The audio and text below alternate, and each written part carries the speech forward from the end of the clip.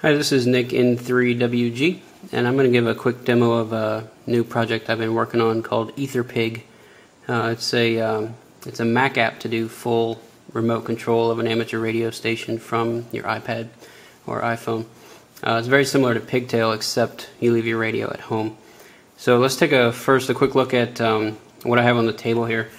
So I have a K3, that's a MacBook Pro, a KX3. Both of those, or both the radios, are plugged into these dummy loads here. And if we come around back, we have a serial port here that's plugged into the Mac. It's plugged into the KX3, or I'm sorry, the K3. And plugged into the Mac, I have this Griffin iMic, and then I have the connections going to the back of the radio here for audio. And off on the side here I have the iPad, and this cell phone here is actually running a 4G hotspot. So the iPad is connected to the cell phone as a tether.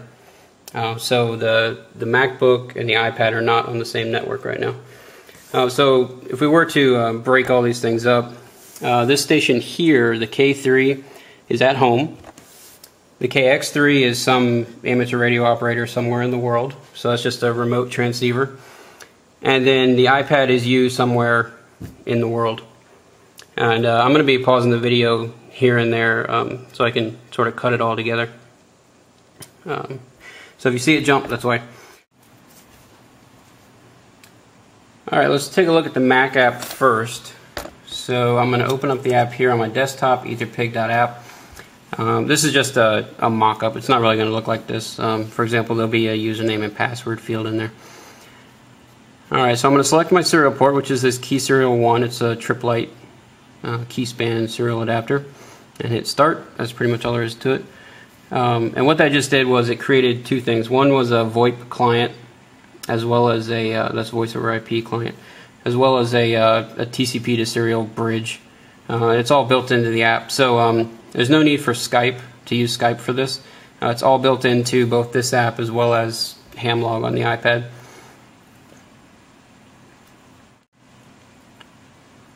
And next we're going to take a look at the iPad. So over here I'm going to open up HamLog. And I'm going to go to Tools, EtherPig. And up top is the same as it was before in Pigtail. You select your radio type. We have remote IP, so this is actually your home IP address. So there is some port forwarding that has to be done, not for the voice, just for the Pigtail functionality. So you put that in here. I have it secured right now just because this is going to be on YouTube. Your call and your password. So this is actually what you register to the, or what's used to register to the VoIP server out on the internet. So let's hit connect.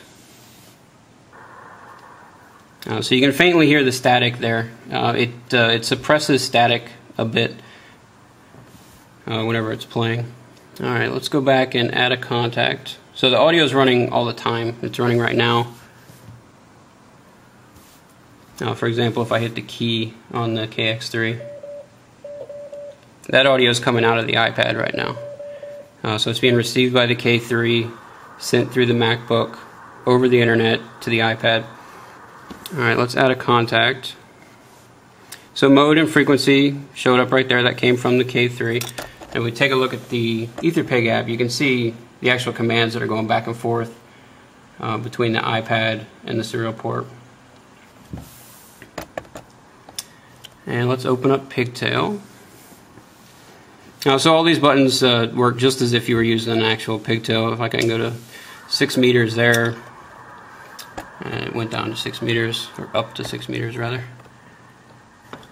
Alright, let's go back down to 20.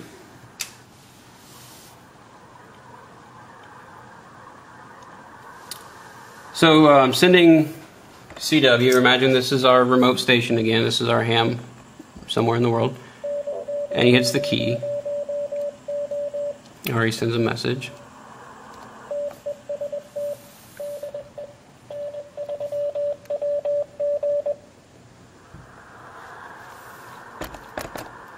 So that's audio reception. So now let's talk about transmit. Okay, so now what I'm going to do is I'm going to put the K3 in transmit. I'm going to talk to my iPad, and it's going to be transmitted via the K3 and received by the KX3. So first thing we need to do is get on USB. You heard the audio change over there.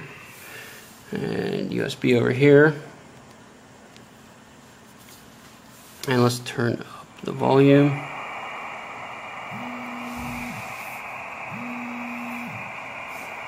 Alright. Now, if I transmit right now, we're going to get a whole bunch of feedback. So I'll just tap it on and off.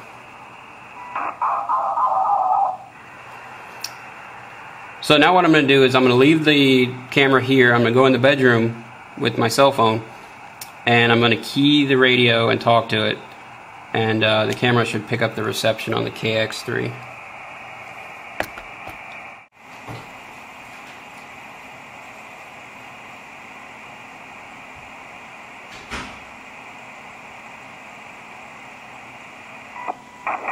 Testing 1, 2, 3, 4. This is November 3 Whiskey Golf. November 3 Whiskey Golf. Talking to my iPad.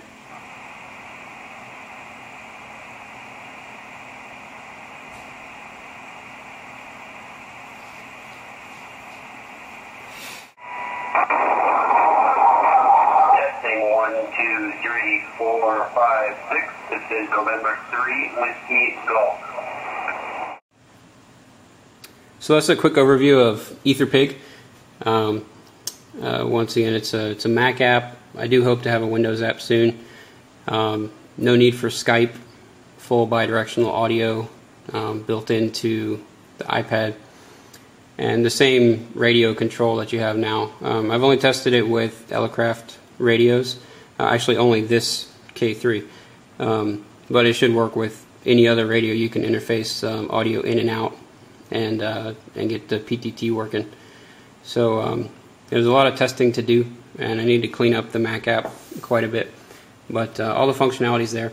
So about 3 or 4 weeks I should have something ready to go. I do have some testers lined up, so I need to get it out to them first, and then stay tuned.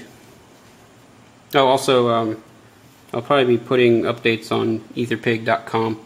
It'll also be on the pignology.net website.